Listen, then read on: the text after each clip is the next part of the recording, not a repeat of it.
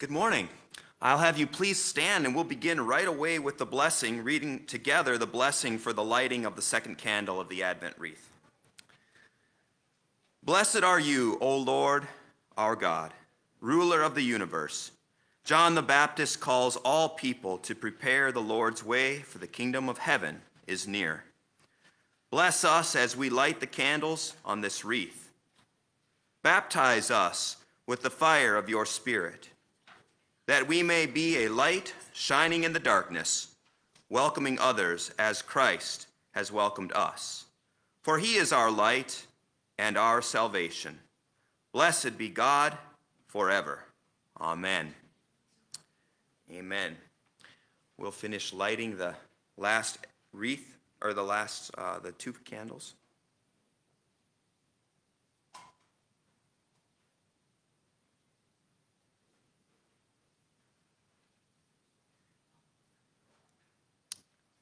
Thank you. All right, you may be seated.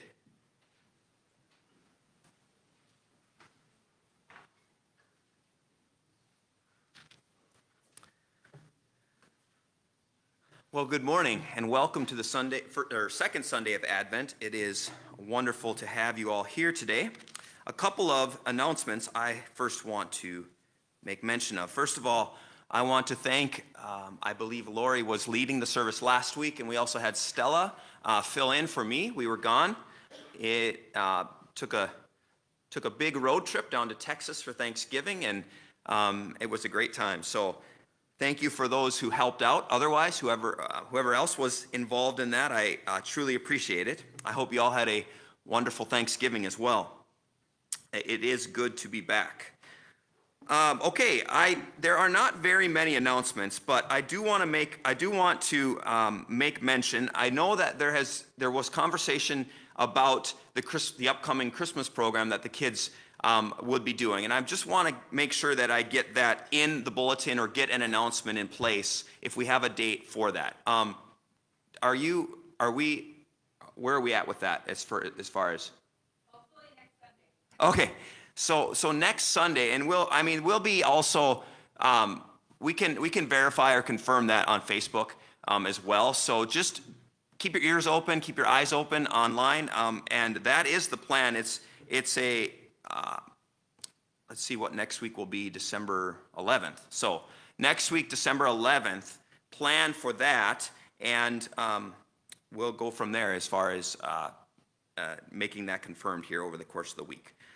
Also, let's see, if down on some prayer concerns, Katrina had mentioned this week that her father is recovering from a recent surgery, so we'll be praying for Joe.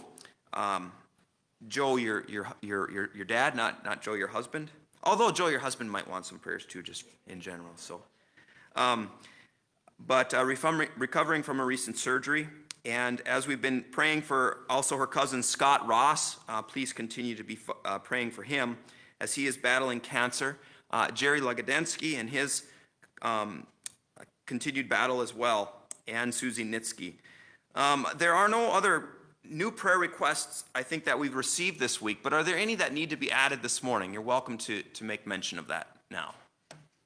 Any other prayer requests? Okay, are there any other announcements, just general announcements? Having been gone for the last week or so, it's just I feel a little out of the loop, so I might have received some announcement that I didn't put in or something, so please let me know if that's the case. Okay. Lastly, I just want to thank, I know that the cooks were involved in putting the tree up this year. I don't know if anyone else helped, but certainly thank you to the cooks for your role in that. You've done that the last several years, and we are grateful for that. So thank you. It looks beautiful. It's nice to have up. All right, if there is no other announcements, that's your last chance. We'll have you then stand for the brief order of confession and forgiveness on page 56.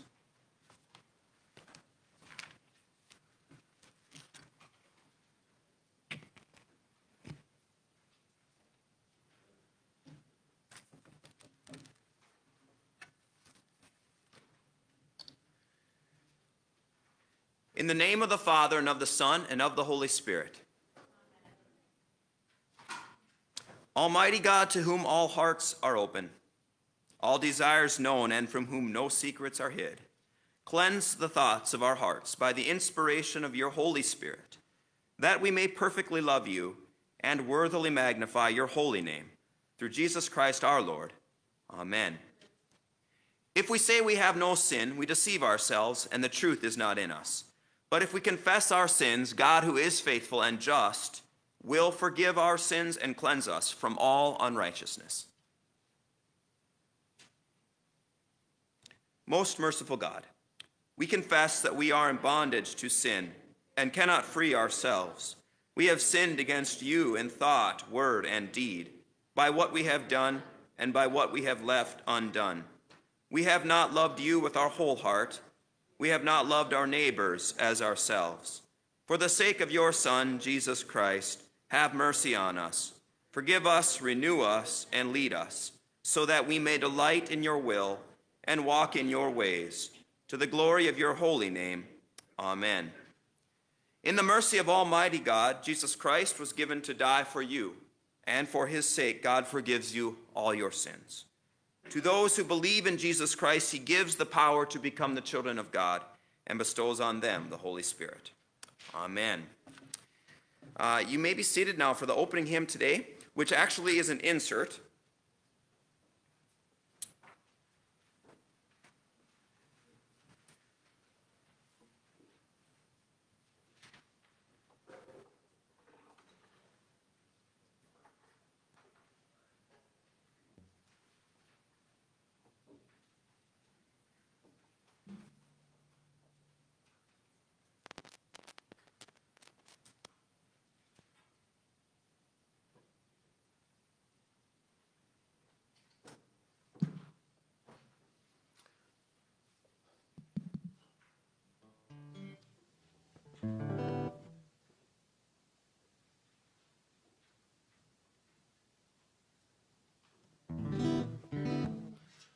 So this is one of my favorite, of course. A lot of the songs are my favorites, but this is one of my favorite Advent hymns. But I'm giving you an insert because although it's in the hymnal, there are 2 verses included on this particular version that are not in the hymnal. So verses 2 and 3 might sound a little bit new to you, but nonetheless are incredible words and reminders of the season that we are in and heading into. So I just hope that you enjoy the 2 new verses that we have coming here.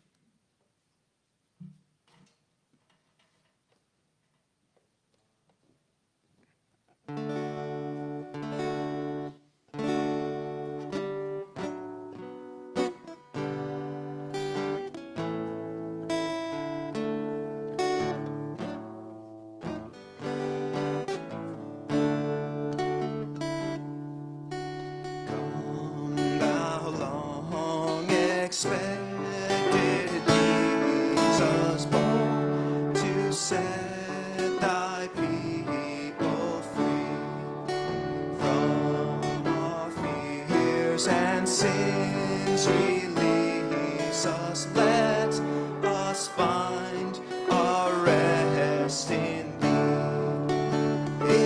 Israel's strength and consolation, hope of all the earth, thou art dear desire of every nation.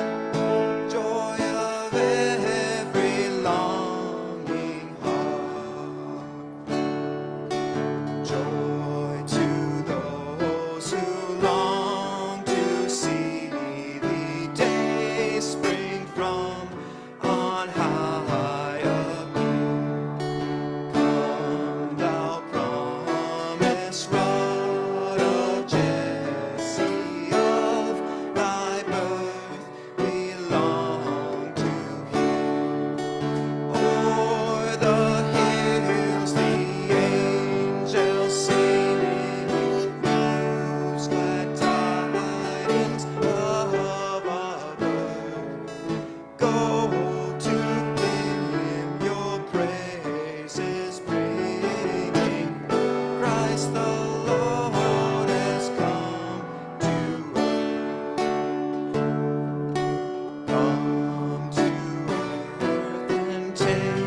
erased our sadness. He whose glory's no end. By his life he brings us gladness. Our Redeemer, shepherd friend, leaving riches without number, born within a cattle stone.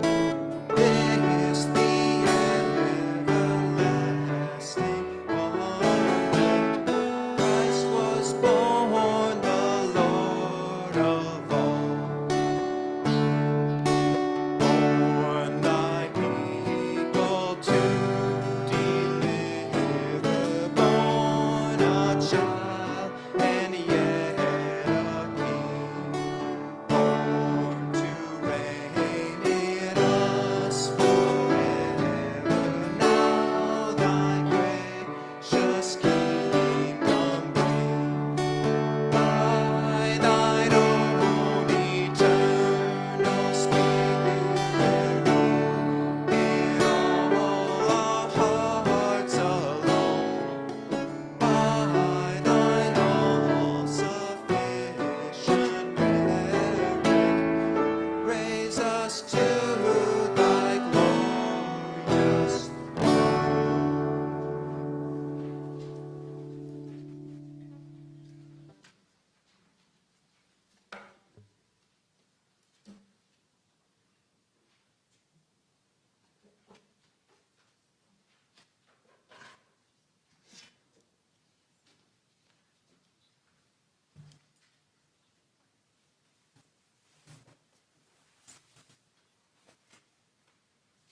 All right.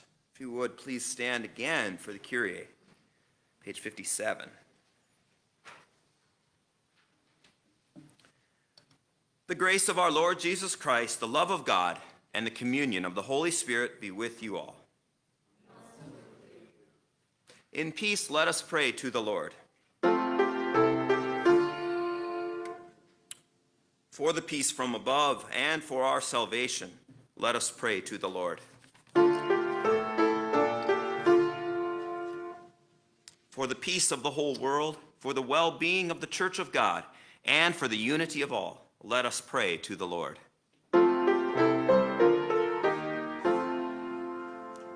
For this holy house, and for all who offer here their worship and praise, let us pray to the Lord. Help, save, comfort, and defend us, gracious Lord.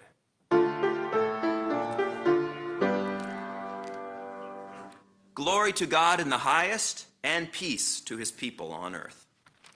This is the feast of victory for our God.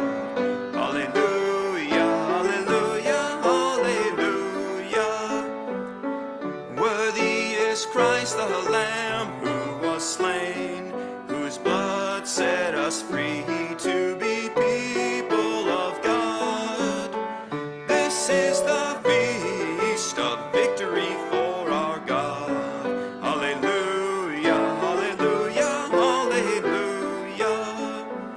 Power, riches, wisdom, and strength, and honor, and blessing, and glory are his. This is the feast of victory for our God. Alleluia, alleluia, alleluia. Sing with all the people of God, and join in the hymn of all creation.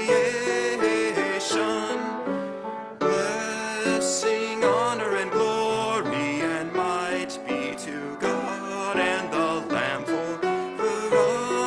Amen. This is the feast of victory for our God. Alleluia, alleluia, alleluia. For the Lamb who was slain has begun his reign. Alleluia. This is the feast of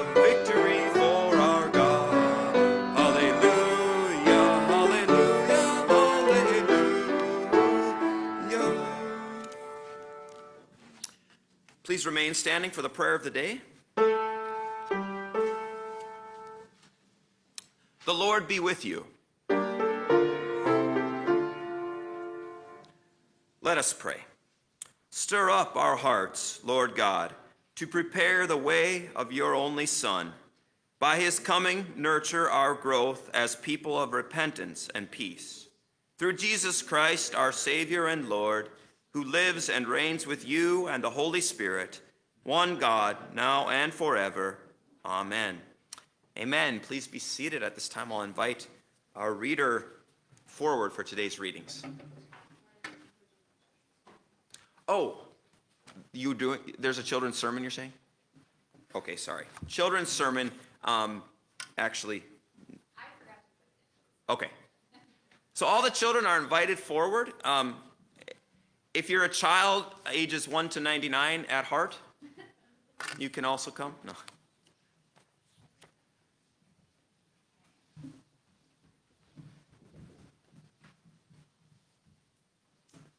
Good morning. So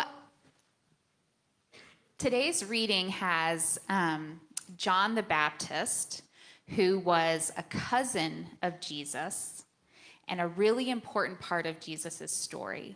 And his job, he was a prophet, his job was to come ahead of Jesus and tell everyone to get ready. He was letting everyone know that Jesus was coming and it was time to get ready. And the most important thing to do to get ready, he said it over and over again, was repent. So you guys probably, or maybe you don't know, but you might know that the Bible was not written in English, okay? Jesus and all the people that wrote the Bible, they did not speak our language. So the original word for repent, oh gosh, now it just jumped out of my head, Jordan. Is it? Metanoia. That's what I was going to say, but I just questioned myself. Okay, so the original Greek word for repent is metanoia, which in that language means turn around. Okay, repent is another way to say turn around. So now let's think about this in our minds. You guys have probably played with magnets before, right? What do magnets stick to? Yes. What? Fridges, yep. And they stick to each other, right? Sometimes. But what, okay, Jackson was shaking his head. What do you need? Iron, yeah. Okay, so Jackson was shaking his head. So when do magnets not stick to each other?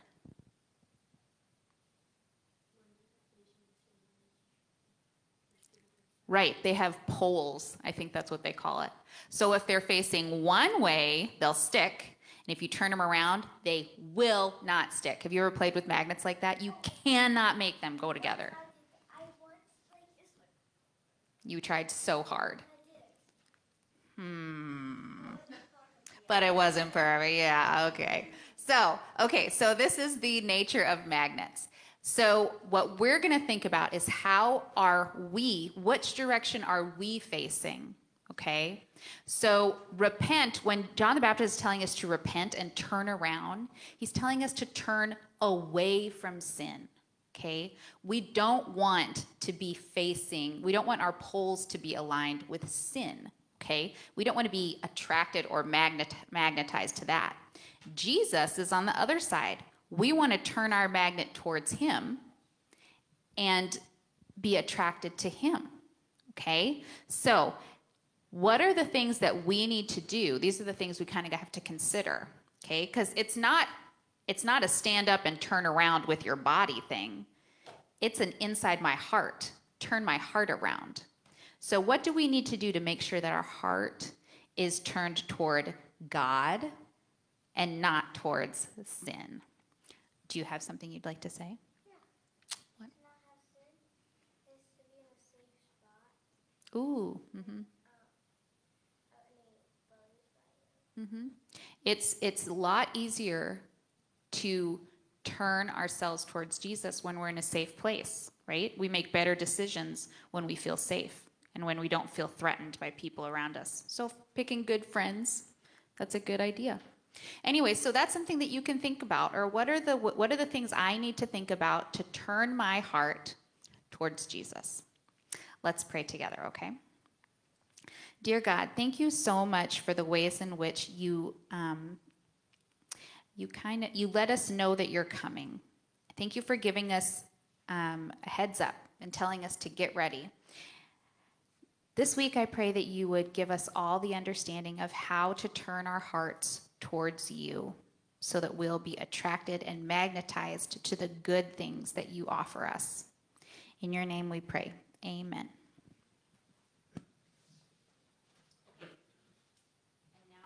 All the kids could go downstairs now. We're going to work on our Christmas program.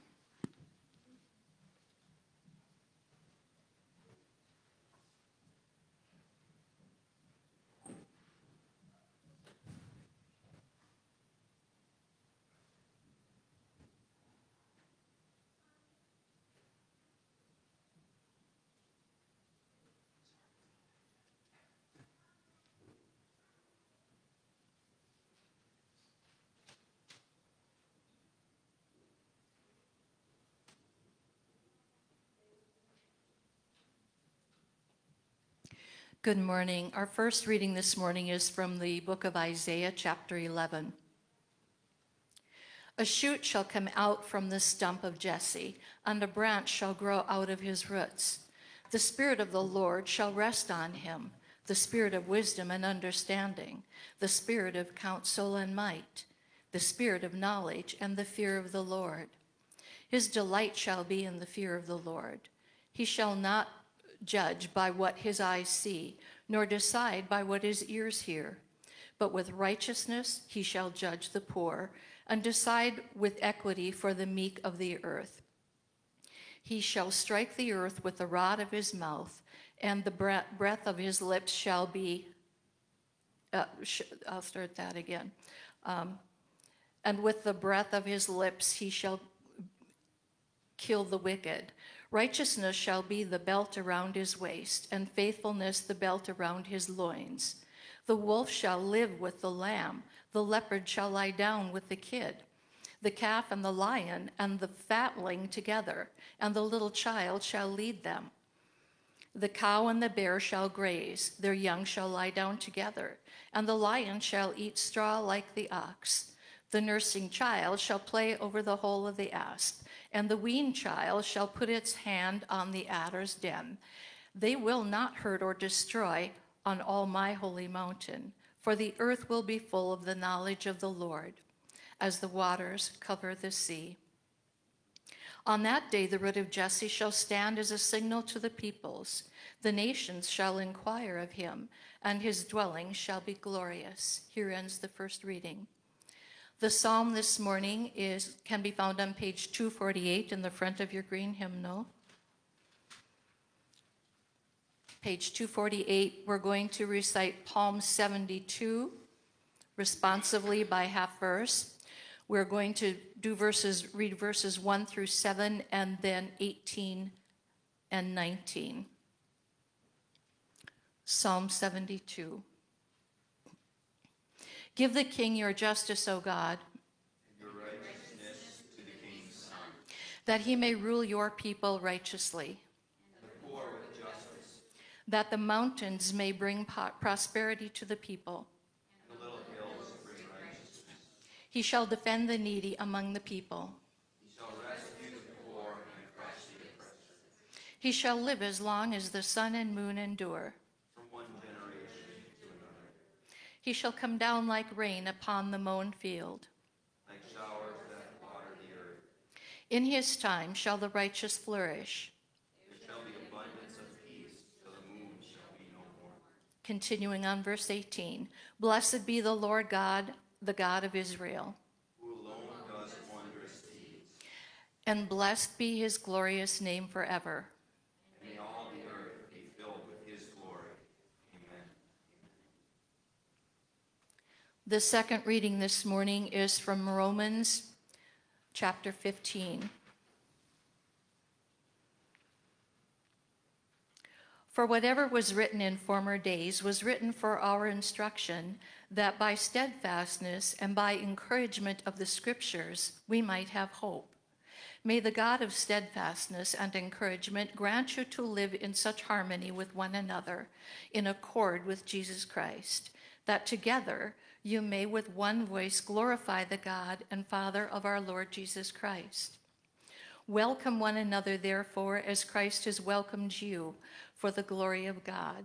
For I tell you that Christ became a servant to the circumcised to show God's truthfulness, in order to confirm the promise given to the patriarchs, and in order that the Gentiles might glorify God for his mercy.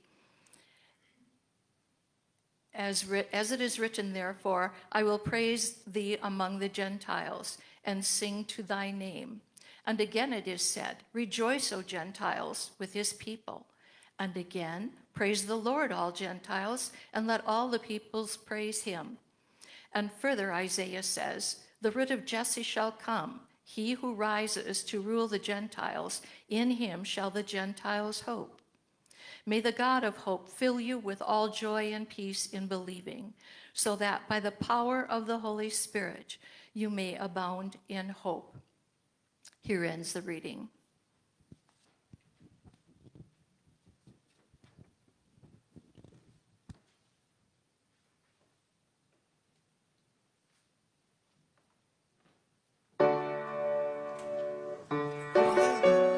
Lord, to whom shall we go? You have the words of eternal life. Hallelujah, hallelujah. The Holy Gospel according to St. Matthew, the 3rd chapter.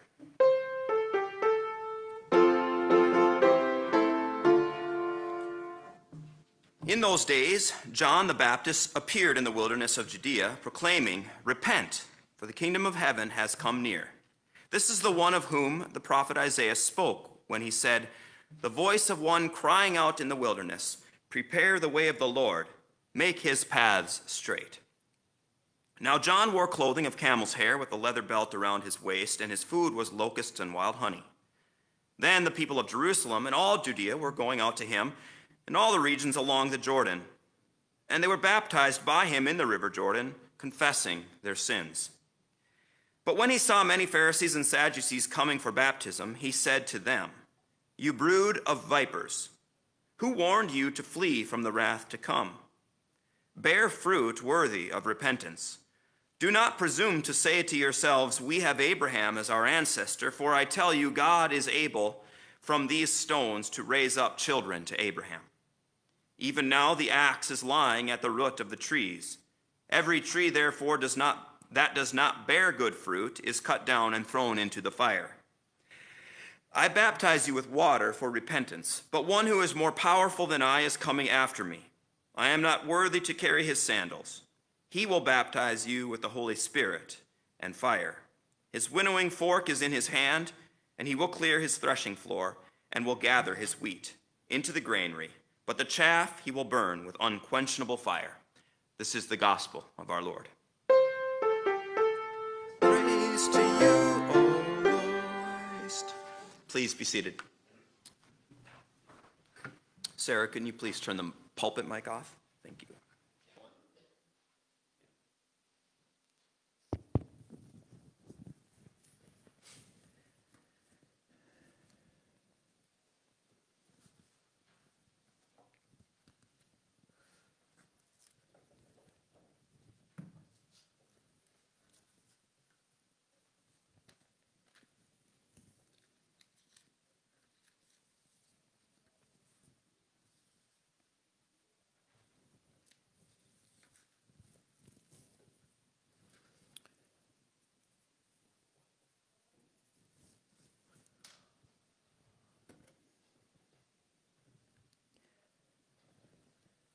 Well, as you've probably grown accustomed to, I tend to jump the gun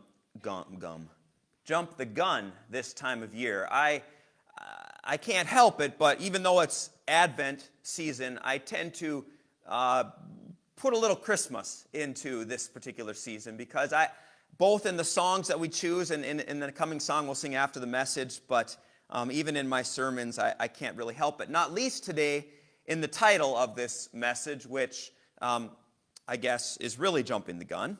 So the title is The Magic of Christmas. The Magic of Christmas. Now, when I say that phrase, I'm pretty sure everybody has something come to mind, right? I mean, it is one of those cultural phrases. It's an idea that we associate with Christmas. Perhaps it is, for you, a memory of childhood, coming out on Christmas morning and the gifts being magically under the tree from a nice big guy. Maybe, and it's just being parents and seeing the glimmer in your children's eyes around Christmas time. It's just fun. There's something about Christmas. There is a sense, there is a chemistry that exists that we all can probably say, yeah, I get it. I know what you're talking about. The magic of Christmas. So what I want to do today, though, is ask you to maybe set that aside. Whatever that magic is that you think of, when I give a title to a sermon called The Magic of Christmas, set that aside and instead open your hearts, open your minds to seeing the magic of Christmas here in a little bit of a different way. I'm going to start, though, with a story from Scripture way back in Genesis. Genesis chapter 28. After harvest finished, I made a goal, and so this really isn't saying much because as we all know, these kind of like goals, year-long goals, last about a month. So I'm about 3 weeks in, and so I'm still hanging with it, but I'm trying to read through the Bible in the next year. And so not randomly, but I mean, obviously then you're going to start with Genesis. And so recently I was reading the story, it's in Genesis chapter 28, and it's the story of Jacob's ladder. It's probably one that you probably know of as Jacob's ladder, and you might know the sort of outline of it, but in general, the context is this. And this is what I want to start with because I think it's important. The context is this. Jacob, who's not a real great guy, let's just be honest. I mean, he stole his brother Esau's birthright, and where we come in on the story is where he stole his blessing by putting, his brother had hairy arms. You know, some guys have hairy arms, some don't. And so his father was blind, but his father Isaac. And so he put on animal skins on his arms to go into his father and steal the blessing that was meant for Esau. So just, I mean, really underhanded type stuff. Not a great guy. But nonetheless, we all know that Jacob falls in the line, Abraham, Isaac, Jacob, which ultimately the line of Israel, which comes down to Jesus. And so this is a story about God's grace, too, shown to really not a great guy. So here we have Jacob. He just stole the blessing from his brother, and now he's on the run because he's scared. Scared his brother is going to come with revenge in his eyes. So he's scared. So he runs. He flees. And his mom, who was part of the whole heist as well, is like, you need to just get out of here. Your brother's going to kill you. Your brother is really going to be mad. And it's like, well, duh. So anyway, where we come in here, Jacob is on the run. And it says here, listen, in chapter 28 of Genesis. Then Jacob departed from Beersheba and went toward Haran. He came to a certain place and spent the night there because the sun had set. And he took one of the stones of the place and put it under his head and laid down in that place. There he had a dream. And behold, a ladder was set on the earth with its top reaching to the heaven.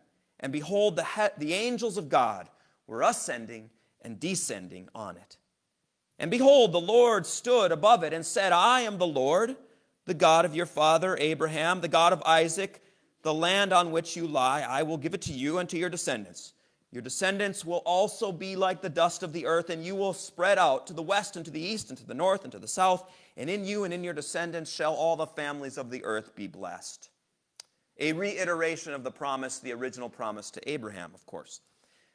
Then in verse 15, behold, I am with you and will keep you wherever you go and will bring you back to this land, for I will not leave you until I have done what I have promised." Then Jacob awoke from his sleep, and he said, "Surely the Lord is in this place, and I did not know it." Surely, perhaps we could say, this some kind of magic in this place, and I did not know it.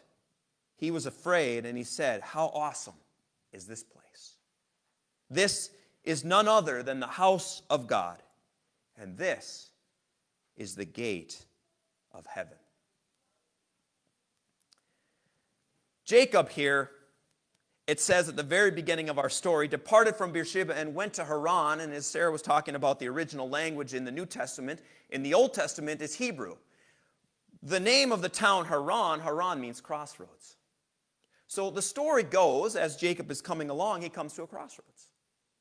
Well, what we know is that he's coming to not only a horizontal crossroads, but as we read further, we realize that Jacob is in a vertical crossroads as well. And the story of Jacob's ladder is the illustration of that idea. That Jacob has come to a place where he has seen heaven and earth come together. Visualized by a simple ladder and angels ascending and descending, he senses the closeness of God to a place that he did not even know. God is in this place, and I didn't even know it. Heaven and earth have touched. In my mind, there is this magic about this story. But when I think about Christmas, I think of this story as simply a prototype story for the story of Christmas. A story where heaven truly invades earth in the person of Jesus Christ, where God the infinite takes up space and kicks in the womb of a human girl. Think of that. The crossroads exists. Haran comes to us each and every Christmas in this particular way. And just as Jacob says, "Surely the Lord is in this place, and I did not even realize it," so often it seems like every Christmas we come to a point where it just seems mysterious and magical, and there's something just good about it. People's kindness comes out in a way that it usually doesn't. People's generosity. People are more patient. It's almost like heaven is invading earth every Christmas that rolls around. It's a space, I think, well, there is an author that names this space. There's a name given to this kind of space, this in-between, this maybe space where you're transitioning from one thing to another. And it's the author, his name is Victor Turner, and he calls it liminality. It's a weird word, I've never heard it before, but it's a liminal space. People may have heard it referred to that, and it's this space where all of a sudden you realize the old is gone, and the new is there, but you're not quite in either yet. It's a space for reflection. It's a space for reconsidering. Ultimately, it's a space for hope. Hope of what might be coming. This is what Christmas, I think, brings us each year. And as we turn to our reading today that was from Isaiah, I want to read it for you again, keeping in mind this transition that occurs, this space that happens, a space that comes to us at Christmas that gives us space to reimagine a different world, a different life, a different future, one invaded by the Spirit of God that changes things. It says in Isaiah, it says, "Then a shoot." If you look at the picture on the front, that's the shoot it's talking about. They got. "Then a shoot will spring forth from the stump of Jesse, and a branch from his roots will bear fruit. The Spirit of the Lord will rest on him, the Spirit of wisdom, understanding, the Spirit of counsel and strength, the Spirit of knowledge and the fear of the Lord. And he will delight in revering the Lord, and he will not judge by what his eyes see, nor make decisions by what his ears hear, but with righteousness he will judge the poor and decide with fairness for the afflicted of the earth. He will strike the earth with the rod of his mouth, and his breath of his lips he will slay the wicked. Also righteousness will be the belt around his loins, and faithfulness the belt about his waist. Verses 1 through 5 here are well known as the sort of allusion type texts of Christ, of Jesus, that Isaiah is writing here in an Old Testament way and in a sort of obscure way about this coming Jesus. Of course, coming as a child on that first Christmas. He's talking about this sort of space that is coming about. Something is going to change, and when this change occurs, when you have this reality come about, this is what's going to happen. And the rest of the text says this: things will change. The wolf will dwell with the lamb. The leopard will lie down with the young goat. The calf and the young lion and the fatling together, and a little boy will lead them. Also the cow and the bear will graze. Their young will lie down together. The lion will eat straw like the ox. The nursing child will play by the hole of a cobra. And the weaned child will put his hand on the viper's den. They will not hurt or destroy all my holy mountain, for the earth will be full of the knowledge of the Lord, as the waters cover the sea.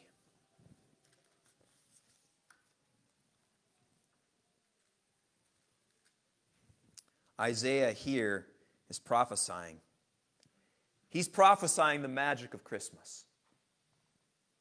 He's prophesying this liminal space that we come to just like Jacob came to. This space where we're at a crossroads, where we see heaven touch earth, where earth and heaven come together, and all of a sudden, the unthinkable becomes thinkable. The unredeemable in our life becomes redeemable. That which has dragged us down can be shed. Things are changing. As I said, the unthinkable becomes thinkable.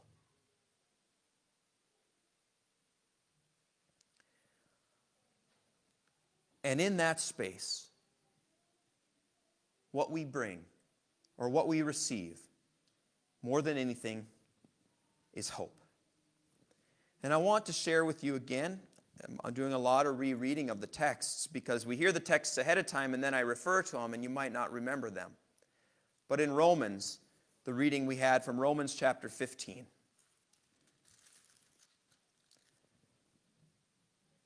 Says there, Paul writes in verse 4, "For whatever was written in earlier times was written for our instruction."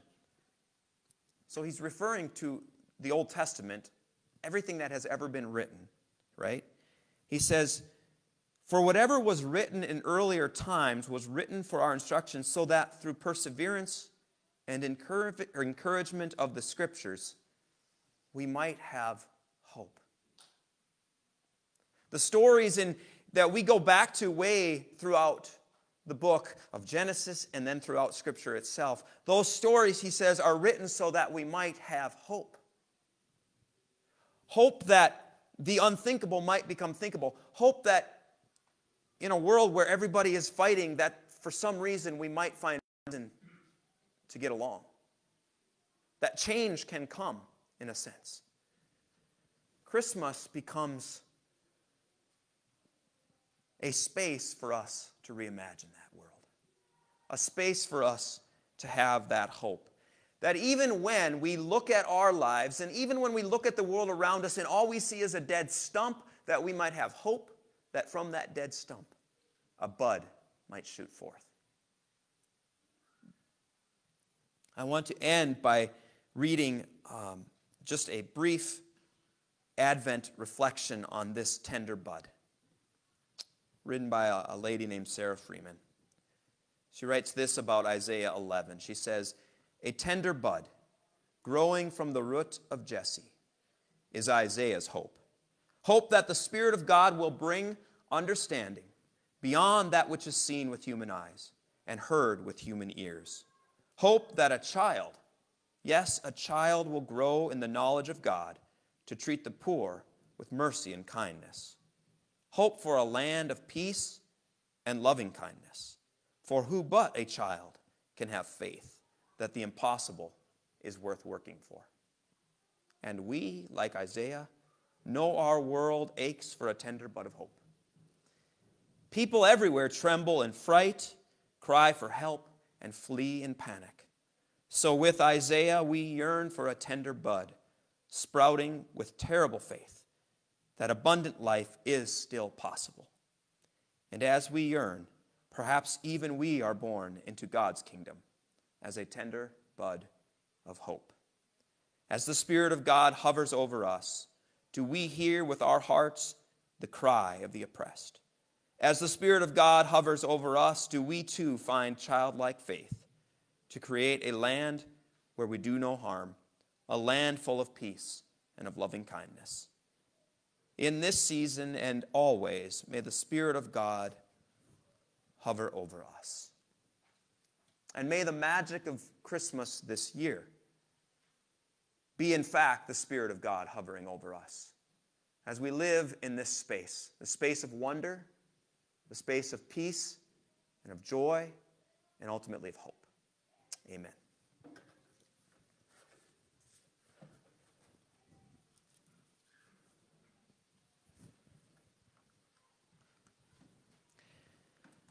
So in keeping with my jumping the gun, we're going to sing What Child Is This? Of course, I choose that as, it's kind of a shocking question, right? What child is this? Right?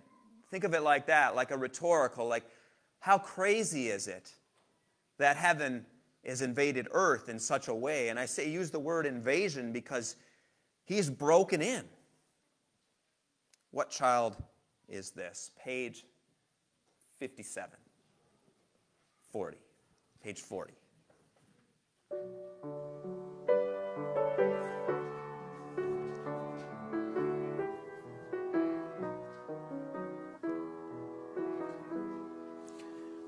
What child is this who laid to rest on Mary's lap is sleeping, whom angels greet with anthems sweet, while shepherds watch our keeping? This is Christ the King, whom shepherds guard and angels sing.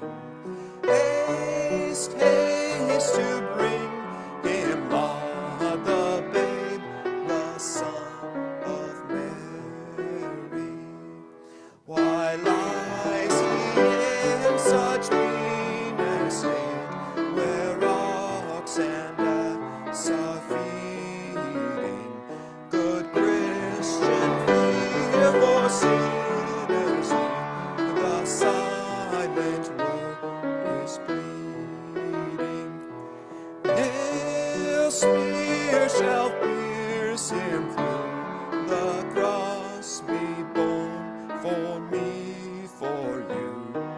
Hail, hail the Word made flesh, the babe, the Son of Mary.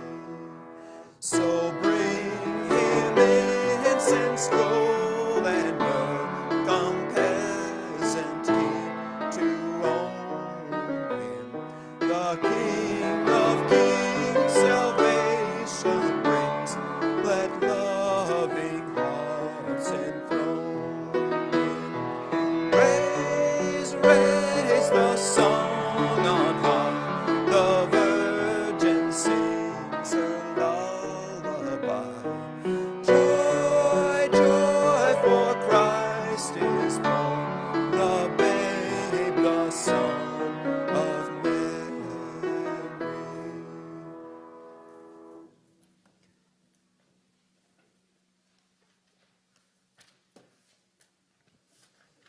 Why do I always lose my bulletin? Sorry.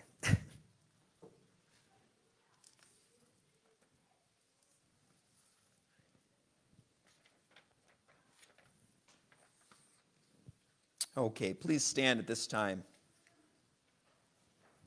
for the Apostles' Creed on page 65.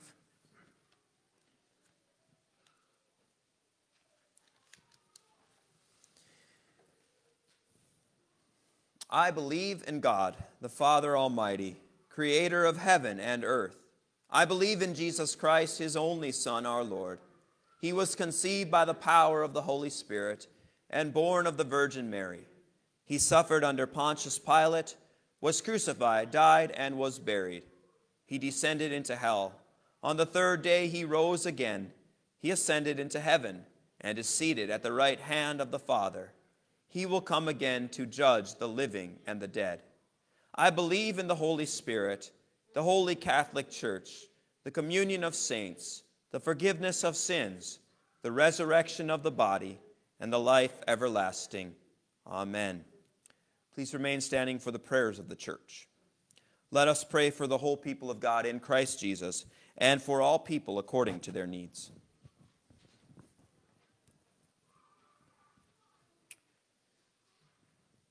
Lord God, we come to you today. We come to you amidst this Advent season, praising and worshiping you.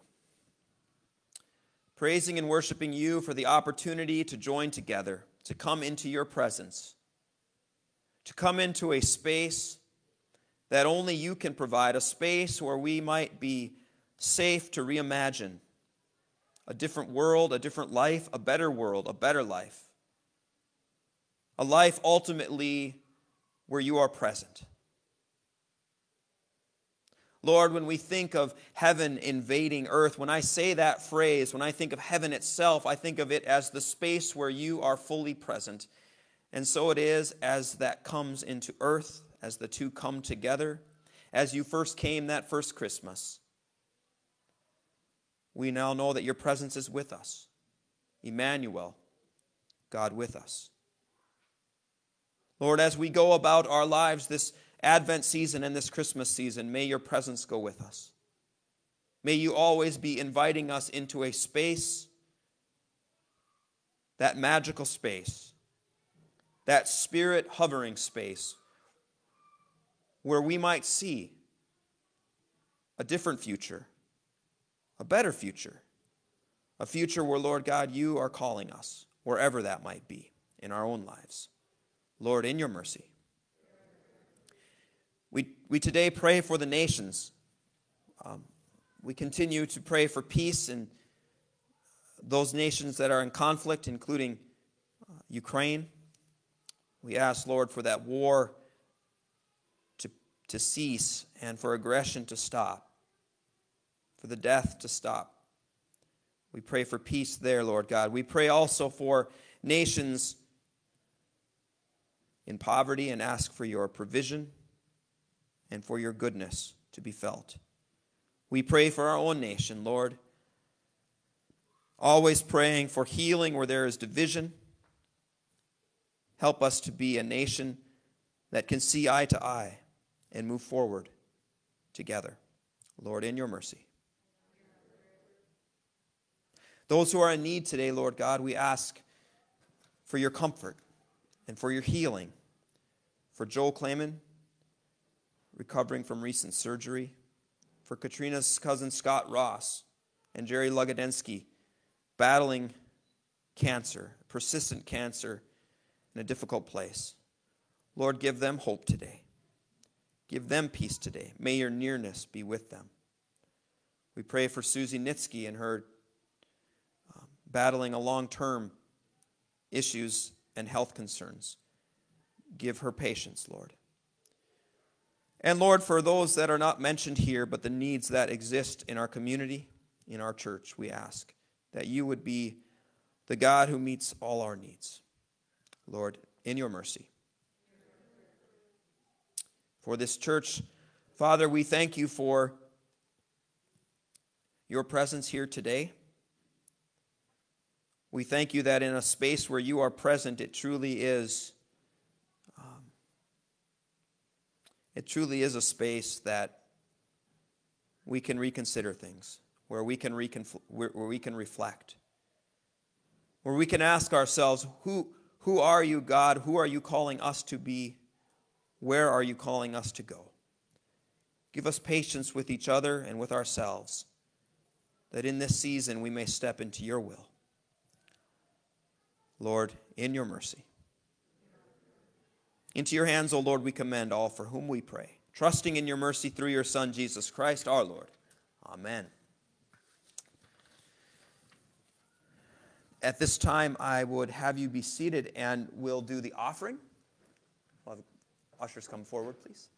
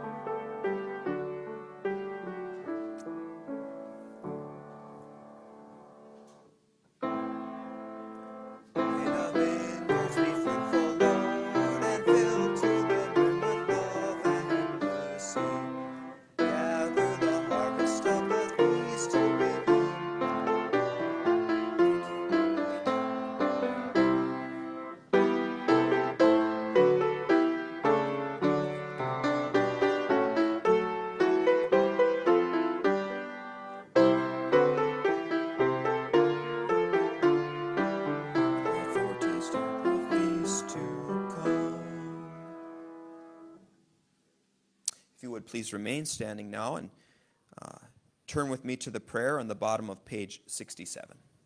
Let us pray.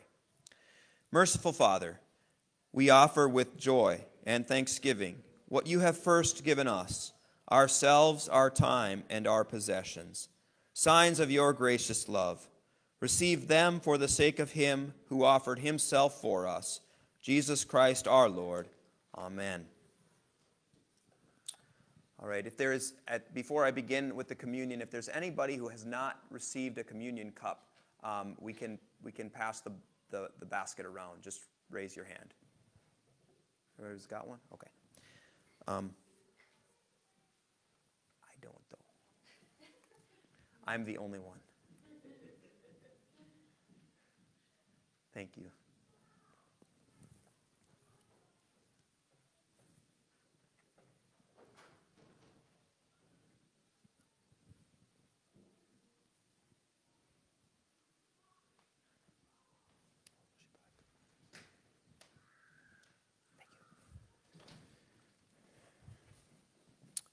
Please remain standing then and turn to page 68 for the Great Thanksgiving.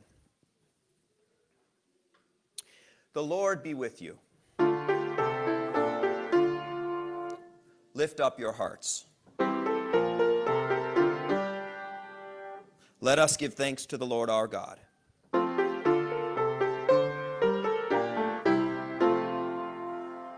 It is indeed right and salutary that we should at all times and in all places offer thanks and praise to you, O Lord, Holy Father, Almighty and ever-living God. You comforted your people with the promise of the Redeemer, through whom you will also make all things new in the day when he comes again to judge the world in righteousness. And so with the church on earth and the hosts of heaven, we praise your name and join their unending hymn. Holy, holy Lord, God of power and might, heaven and earth are full of your glory. Hosanna, Hosanna, Hosanna in the highest. Blessed is he who comes in the name of the Lord. Hosanna in the highest. In the night in which he was betrayed, our Lord Jesus took bread and gave thanks, broke it, and gave it to his disciples, saying, "Take and eat. This is my body given for you. Do this for the remembrance of me."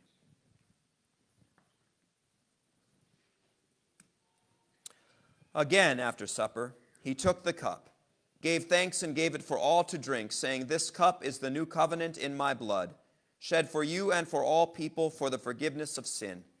Do this for the remembrance of me."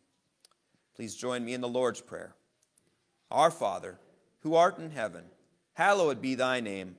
Thy kingdom come, thy will be done, on earth as it is in heaven.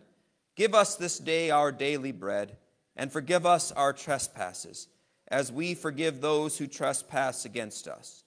And lead us not into temptation, but deliver us from evil.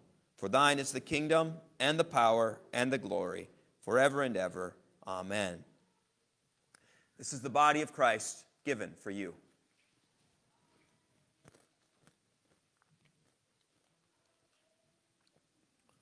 This is the blood of Christ shed for you.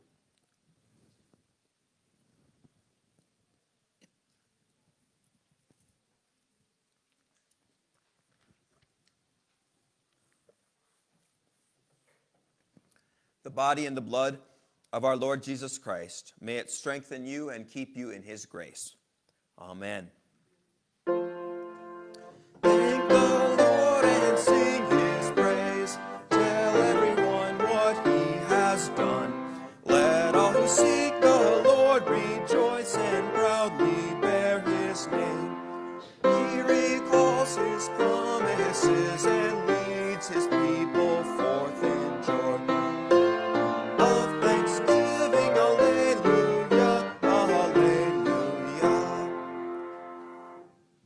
Let us pray.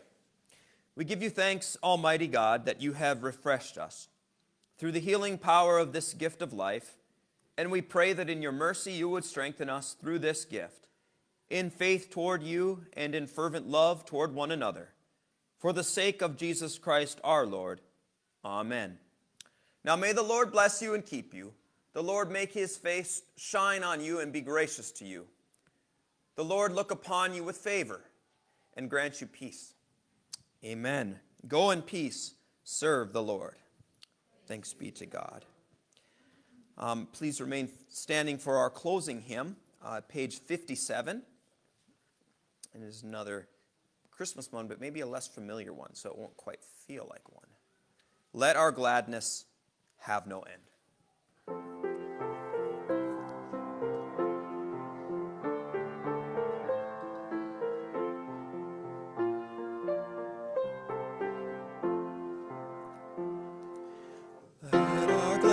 Have no end, hallelujah. For to earth did Christ descend, hallelujah.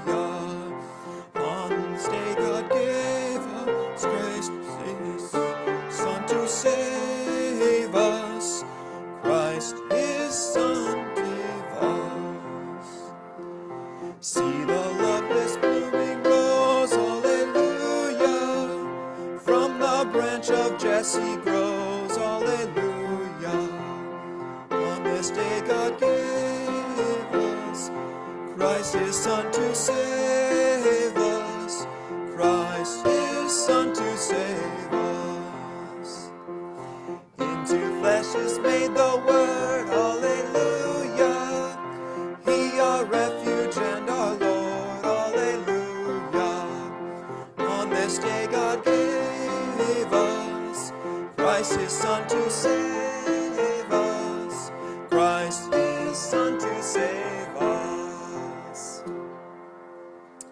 All right, have a great week, and you're welcome back next week. Again, we'd love to see you. We'll be having the kids program again during the service next week. So have a great week. Bye.